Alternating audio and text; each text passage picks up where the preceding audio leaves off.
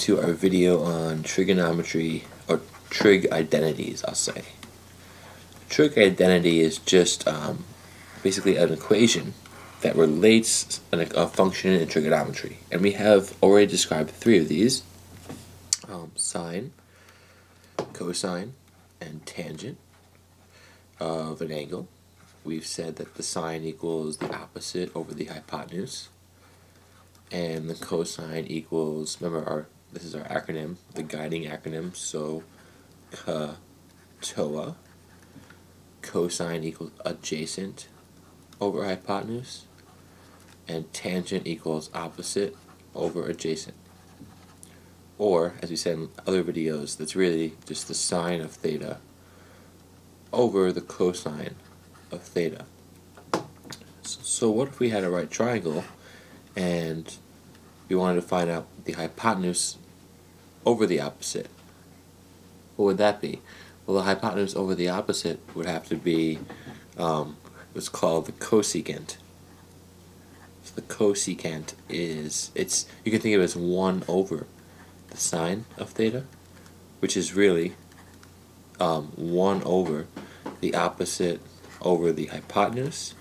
1 divided by the opposite over the hypotenuse is 1 times the hypotenuse over the opposite, which equals hypotenuse over opposite. And that's, cosecant usually see as this. And then there is the secant. The secant is just the inverse of the cosine, which is just the hypotenuse over the adjacent, for the same reason that the cosecant is the hypotenuse over the opposite. The same process works for the secant, and we usually just think of the secant as 1 over the cosine of theta. And then lastly we have the reciprocal of the tangent, which is 1 over the tangent of theta, or 1 over the opposite over the adjacent, which is just the adjacent over the opposite. And if I'm confusing you here about the 1 over part, think about it this way: if you had 1 divided by the opposite over the adjacent, you might remember that when we divide fractions, we end up multiplying the reciprocal. So here, if it's 1 over the opposite over adjacent, which is the tangent, that would be 1 times the adjacent over the opposite. And that's just the adjacent over the opposite, because 1 times anything is just itself. And that's what's happening in all of these cases for secant and cosecant, and in this case this is called the cotangent of theta. And actually I think, we have a mnemonic device, we have SOHCAHTOA to remember our first 3 trig identities here: sine, cosine, and tangent. But for me, I guess I'm not usually the kind of person to try and memorize anything, but somehow it stuck for me that the cosine is not the reciprocal of the cosecant. And the reason I think I was able to remember that is because of somehow I remember this S matches the sine.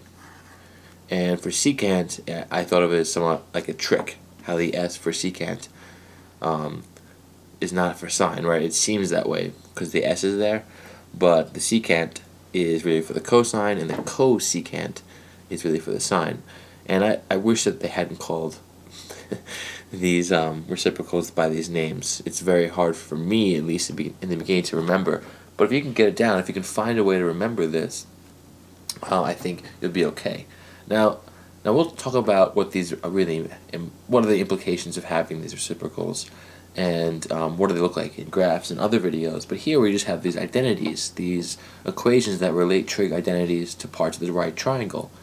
And there's so many trig identities, but what's really cool is that we don't have to memorize them. That's what we have to do. Is we use this word a lot in our class, which is we would tinker around with the equations, multiply, divide, do all this stuff to see what happens. And one of my favorite connections once we start tinkering is with the Pythagorean theorem. Now this one I think is quite remarkable, and I'm pretty sure you might have, if you're studying trigonometry already, I'm sure you've seen this one, but let's look at where this comes from. The idea is that in a triangle, you have the hypotenuse, and let's say our theta is right here. If that's the theta, then this is our adjacent, and this is our hypotenuse.